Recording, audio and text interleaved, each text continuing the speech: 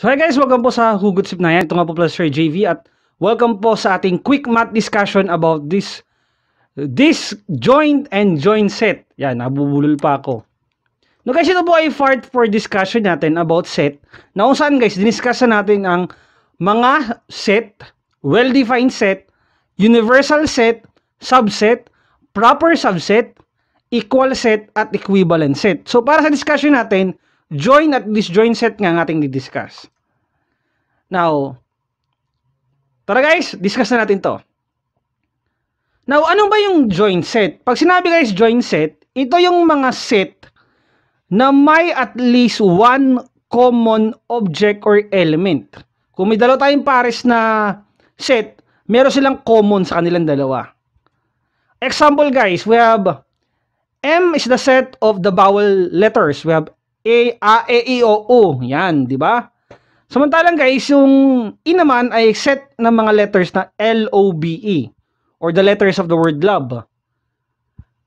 So, there is an element between set M and set E that are said to be common, which is E and O. Yun nga guys, yung may bilog.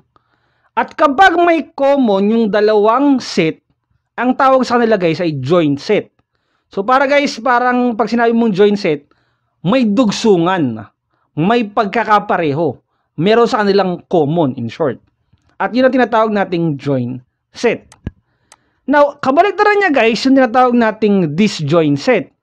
Ang disjoint set naman ay wala silang kahit anong common element. Ibig sabihin, pag hinanap natin guys yung kanilang sabi nating intersection o ma-discuss natin, gamit po dito sa ating lesson sa grade 7, or pag hinanap natin guys yung set ng pagkakaparehas nila, therefore null set siya, 0. Wala po siyang pagkakaparehas na element. Example guys, we have P is the set of all the processes of mathematical symbols. We have plus, minus, times, and divide. Samantalang guys, yung Q naman ay colors. We have red, blue, and green. So, there is no common element on set P. The same with set O. So, isabihin guys, walang common na element yung given item natin. At ibig sabihin nun guys, therefore, we conclude that set P and set Q are disjoint set. So, guys, yun lang po yung ibig sabihin ng disjoint set at joint set. Now, are the following set joint or disjoint? So, halapin natin. Maalin sa dalawang ito, we have S, T, J, and K. Among those set, sino yung masasabi nating disjoint at joint? So, dito napansin nyo guys, yung set S at set T ay joint set because they have the same common letter which is B and I. Samantalang yung set J and set K naman ay disjoint set because they have no common element.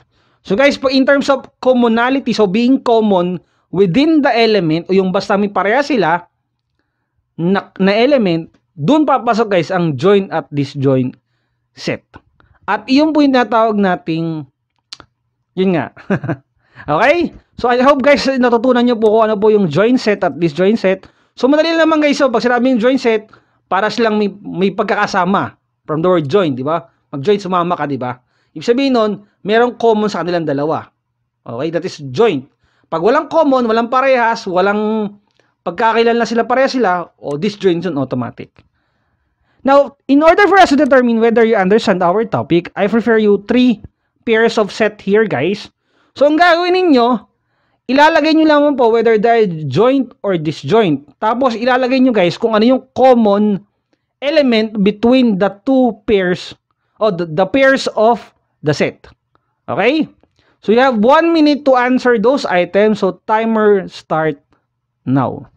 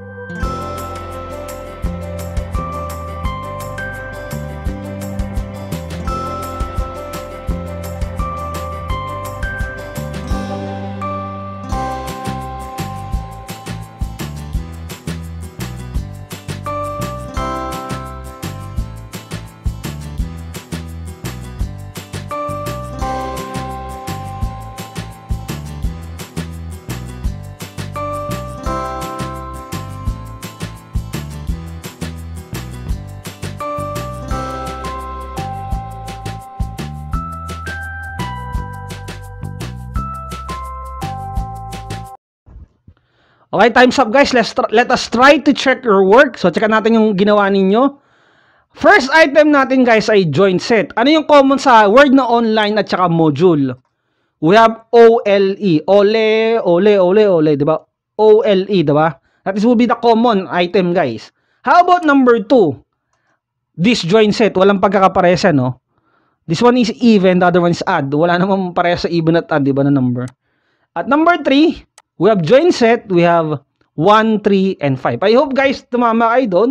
Who got a score of 5 points guys? So, salamat po. At tingin ko naman nakuha nyo guys ang ibig sabihin ng joint set at disjoint set. So guys, that will be our discussion about this item. So I hope you follow me for more videos about set. So next natin guys ay infinite at finite set. Di ko lang ba sa doon that's finite o finite set at saka infinite set. So salamat po, and don't forget to like, follow, and share this video para po sa inyong mga estudyante or classmate, and don't forget to follow me on my social media account that is being flashed sa mga other videos ko po. Kayo na pong bahala, and God bless po, ingat. See you again guys on our next video. Ingat po.